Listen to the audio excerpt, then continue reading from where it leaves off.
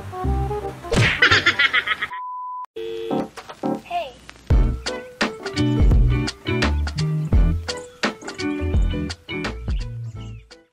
guys, this is Ali and welcome to my channel. For my first vlog, I'll be sharing with you 10 facts about me para mas makilala niyo ako. And I'll also be sharing with you 10 Arki tips. So disclaimer, itong tips na to na isa-share ko ay based siya sa experiences ko and experiences din ng mga friends ko. These tips are applicable to those who are incoming college freshmen and those who are planning to take up architecture. Enough with this intro, let's just get right into the video.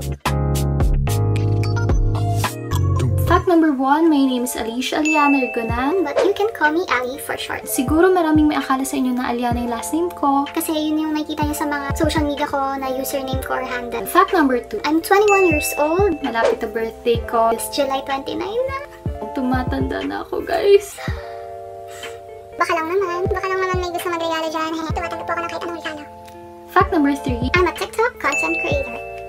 Ayun na.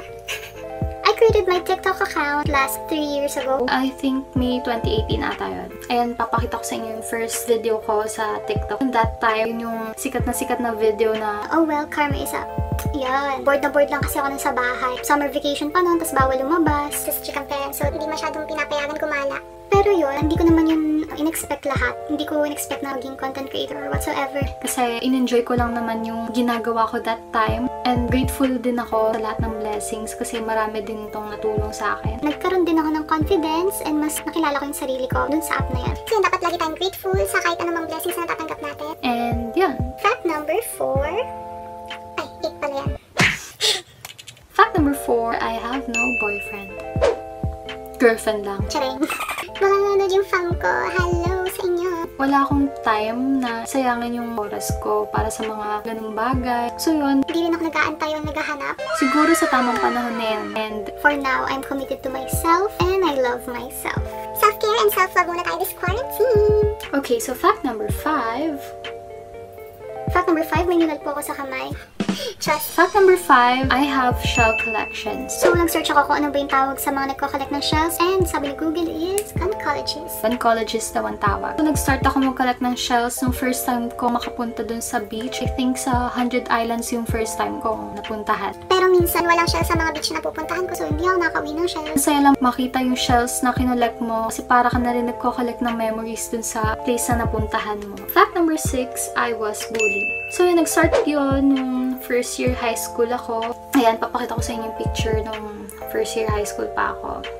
Tinatawag kasi nila ako na malnourished, tapos rockstar, tapos super pet ko nun, and yung sapatos ko meron yun parang tusok-tusok na metal dun sa strap ata nun. So yun, dun nag-start. Hindi ata alam yun ng parents ko. Kasi ayaw akong gawing big deal at baka lalong pag-initan ng mga namubuli sa akin. Thank God na mas naging confident ako at ginawa ko silang motivation to improve and to better myself. For fact number 7, I am an architecture student. Ito yung course na mararanasan mong pumasok ka ng walang tulog, hindi naliligo. Kasi walang tulog, walang 5. Yun, tas kape na lang yung buong buhay sa'yo. Tipo may takes ka pa, may exam, may quiz, merong skill model, sabay-sabay yan all in one. Paano siya pinagsasabay-sabay kayo? So if you're planning to take this course, continue to lang. Maraming aaralin dito ng math, physics, mas may parte ng engineering subjects, pero basics lang nun. Ang architecture kasi nasa paligid lang natin yan. Minsan hindi natin yan napapansin. Minsan hindi tayo aware. Like eto, kung nasan ako ngayon, ayan, architecture. Ito yung dahilan kung bakit ka nakakilos ng maayos sa bahay, sa school, sa office, may ventilation, mayroong magandang design. O di kaya, gusto mo mag-travel sa France kasi nandun yung favorite mo na Eiffel Tower dahil sa mga architectural spots at marami pang iba. Dito drawing lang, like mga sinasabi ng iba. It's more than that. In architecture kasi, we don't just create designs or spaces that will look aesthetically pleasing to the eye, but it also should be functional to the client or to the users. Next is fact number 8. I love art. Bata pa lang ako, hilig na akong gumawa ng mga painting, drawing, mga cartoons, mga cutouts. Ayan, may mga miniatures, skill model, ganyan. Naalala ko dati gumawa ko ng dollhouse noon at saka mini doll. Nagawa sa paper mache. Ginawan ko yun ng cabinet. Maski damit meron. So, ayun, na-realize ko yung hilig ko talaga. Kaya ako na-consider yung architecture kasi dahil sa hilig ko sa mga arts. Mahilig kasi ako mag-build na kung ano-ano. Fact number 9. I spend most of my money on food and art materials. So yun, magastos talaga ako when it comes to food tsaka art materials kasi hindi ako nanghihinayang gastusan yun kasi happy feel ko sila. And alam niyo ba sa school, halos lahat ng guards, halos lahat ng classmate ko, maski nga prof, alam nila na lagi ako may dalang pagkain sa bag. Hindi pwedeng walang araw na walang pagkain. So yun, pag sa school mag-check yung guard, alam nila, oh, may pagkain ka na naman, Okay, so fact number 10, I am an Adamsonian.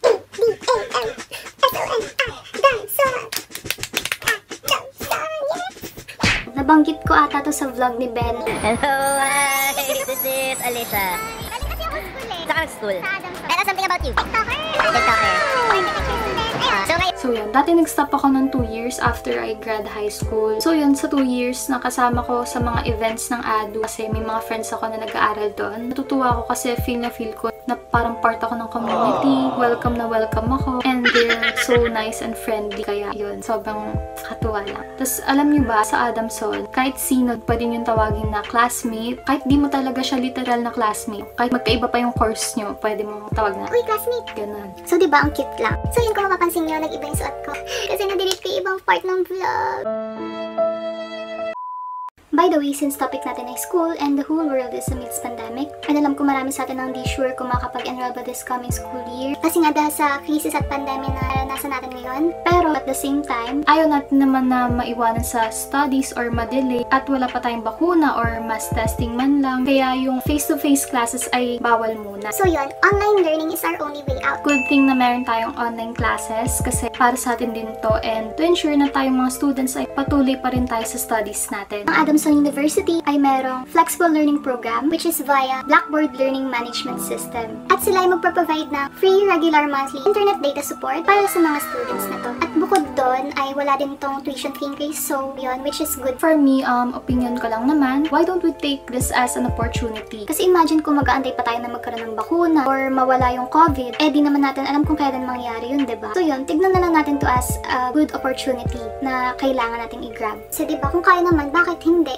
So, if you're planning to enroll this coming school year, bukas ang pintuan ni Adamson sa inyo. So, for inquiries, feel free to contact Adamson. Yan, ipa-flash ko na lang sa screen nyo yung contact infos. And ilalagay ko na rin sa description box para mas madali nyo ma-check.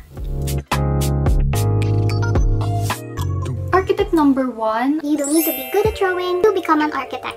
Pero wait lang. Isa ito sa skill na kailangan mong matutunan. Sa buong 5 years mo sa architecture, kabuong buhay mo magdodrawing ka. Advantage mo siya if natuto ka kagad mag-drawing. Sinerch ko ano ba yung talent and skill. Ang talent daw ay inborn or natural ability mo, while yung skill naman is ability which is acquired by training or practicing. So yun, practice. Practice lang. What you need is a lot of practice talaga para makuha yung skill na gusto mong matutunan. At makakatch up ka kung hindi ka man marunong mag-drawing. Remember that drawing is a skill, and like any other skill, it can be learned with time and effort on your part. Tsaka we have computer-aided design software programs like AutoCAD, ganun, Revit, which is one of the skills na kailangan mo matutunan.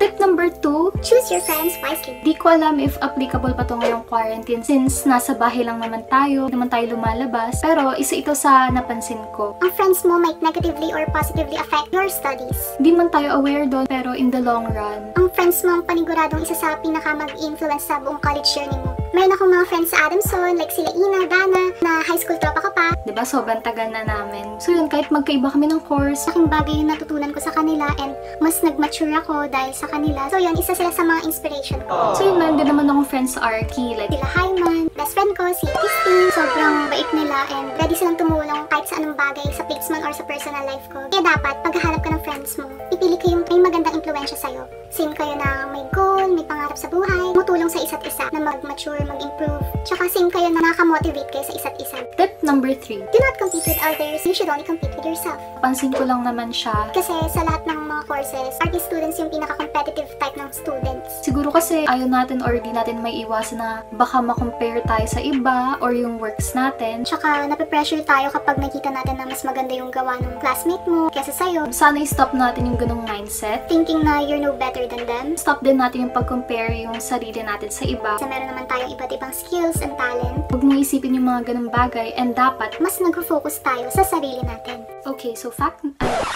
tip number 4. Be resourceful, original, and creative. They say to be an architect also means to be a problem solver. We need to be resourceful. Sabi nga ni Theodore Roosevelt, Do what you can with what you have where you are. original naman. I'm sure alam niyo yung most common rule sa school. Na bawal mangopya. Same rule applies when it comes to designing. What you should do, kunyari may nakita kang design or nagandahan ka dun sa design, kuha ka lang ng part or idea dun, then combine mo yung lahat ng ideas mo all together. Eventually, magkakamap ka sa design na sarili mong style. Gawin mo lang silang inspiration mo sa paggawa mo ng design, huwag mo silang gayahin. You should create your own style. So yun, creativity kasi You need creativity in order to make unique and original designs. paano ba maging creative? What you need is to widen your imagination.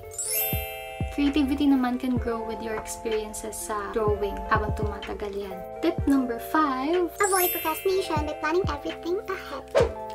Make a to-do list or note ng mga gagawin mo kasi deadlines are everywhere.